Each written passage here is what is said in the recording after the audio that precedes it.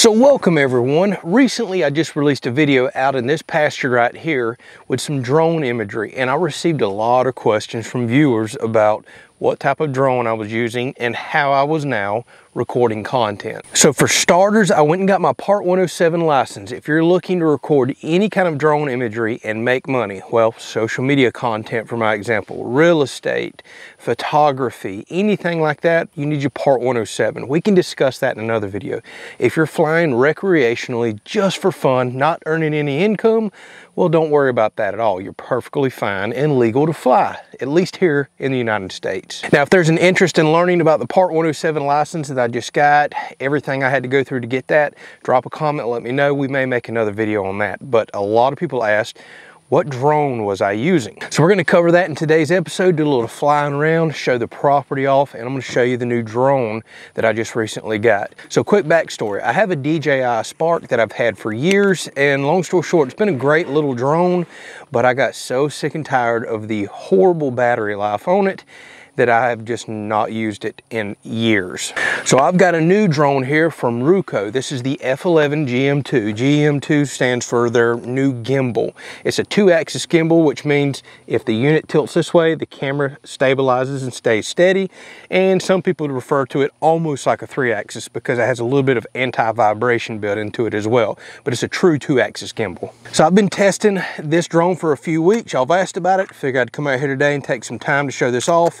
It's a nice compact package, and the biggest thing I was looking for over my DJI drone that I have was battery life, and I'll go ahead and let you know we have much better battery life. So think about this, if I'm out here shooting content for the channel, working, got my tractor going, I bring the drone out, by the time I set it up, fly it up, go position my equipment to record my footage, well, with the DJI it was just about at half battery or less and needed to return home and light on the ground. It just wasn't worth my time, energy, and effort to try to record footage with a drone that didn't have good battery life. That drone also was only 1080p, so the new F11 GIM2 is a 4K drone, claims really good battery life. I can go ahead and let you know I'm getting excellent battery life out of this. It's a nice compact package. Like I said, it has a 2-axis gimbal, camera up front, 4K camera. Everything folds out. It comes with 2 batteries, a really nice remote, a nice carrying case, and a spare set of blades. You're eventually going to need those. So now you can see the size package that it folds out into. Now, one other huge improvement that I didn't even realize that I needed in my life compared to my DJI drone, but this connects to my camera via Wi-Fi. My DJI, I have to plug in a cable here, plug it into the phone. It's clunky. It always loses communication, stops, comes back, the picture isn't smooth, the quality isn't good. I have not experienced that at all with this particular drone. I'm loving the ability to put my phone right in up top here, connect it via Wi-Fi. Now this is, you don't have to be around Wi-Fi internet, so understand, it's Wi-Fi from the phone to this unit. It's flawless, it's seamless, it's smooth transition, no matter how far away I go. I really like that over the other drone that I have. So I'll put a link down in the description if you want to go check out price. By the way, price, I'm seeing this thing in the mid 300s with some pretty killer coupons on Amazon right now. I've got $500 and something in my little DJI Spark that does not do 4K, that does not fly as long as this, and it's also lacking some other features. Now my other drone is older, so it's understandable new features are going to come out, but for the mid 300s, for a 4K drone with a couple batteries, nice Wi-Fi connected remote, it's very hard to beat. So we won't go over too many specs. I'll put a link down there for that. Y'all want to see it fly, right? Let's see it fly. Let's see some footage. The batteries pop in up top. The drone is extremely light until you put the battery in. That's understandable. Like I said, it comes with 2 of these. Power button up top where you can turn it on, see your battery life. You can carry up to, looks like 3 additional batteries in the case that's provided. A nice little camera protector that goes up front, and it holds up to a 128 gig micro SD card. Now the remote itself has a small LCD screen right here that's going to give you the majority of information that you need. Battery life, how fast you're going, how far you are, how high, because we have legalities now that we have to stay within.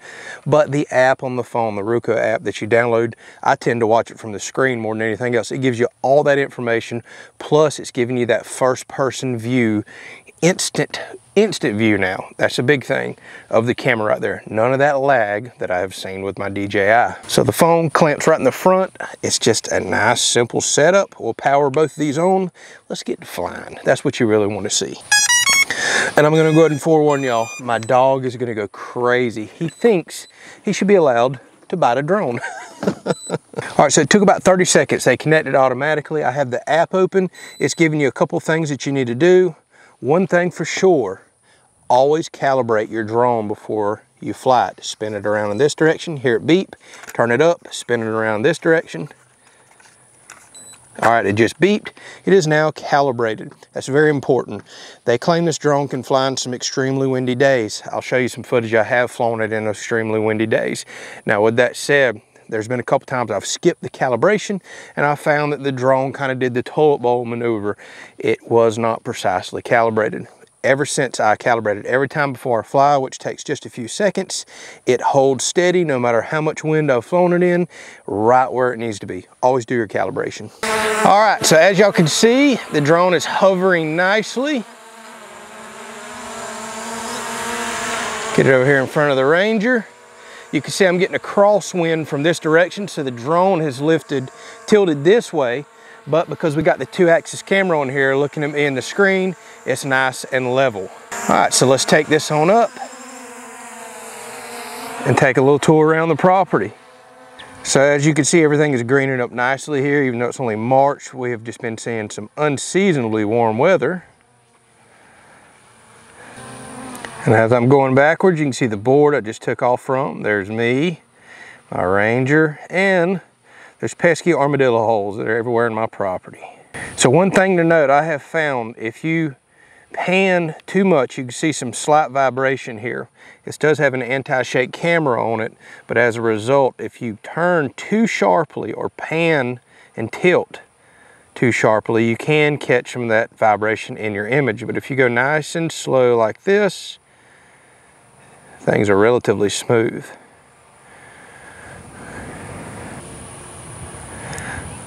So this drone has a camera mode. It has kind of a medium speed mode and a sport mode. And one other thing I will say, this is not as fast as my DJI, even in sport mode.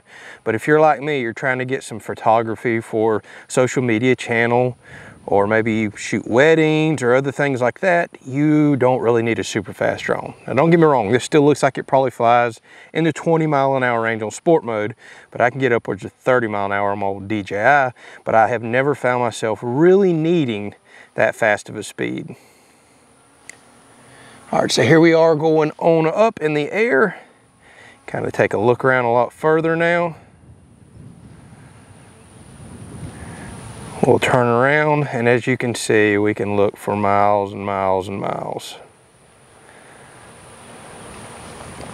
You'll also notice the different modes, like camera mode, for example, will give you a nice and smooth transition. It's slower speeds. It's trying to get you a photography shot. Okay, the wind is really starting to pick up, but the drone looks relatively stable up there. Let's fly around for a little bit and get some footage for you.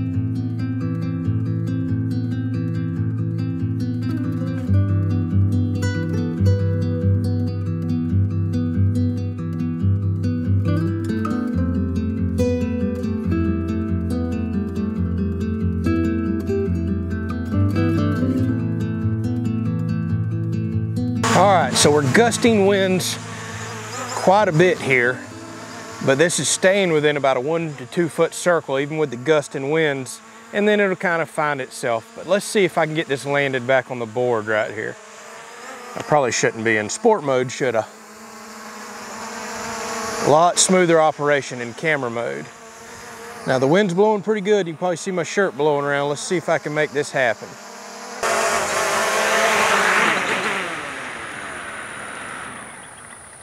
All right, close enough. We landed on the board. Not bad with a decent little bit of wind today. Now, again, I have found this flies very well in the wind as long as you do the calibration before you take off, the little spinny circles as I call them. It absolutely does work and makes a difference.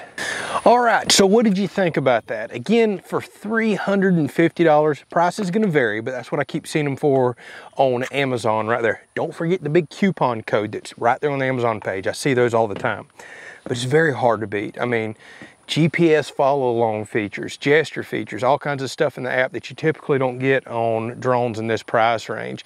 It seems to do very well in wind, a 2-axis gimbal. I mean, the list goes on and on, Wi-Fi connection. And most importantly, I felt like I was just flying forever and I still had a decent amount of battery left. I didn't have to land it just then. And then you could swap right to the next battery.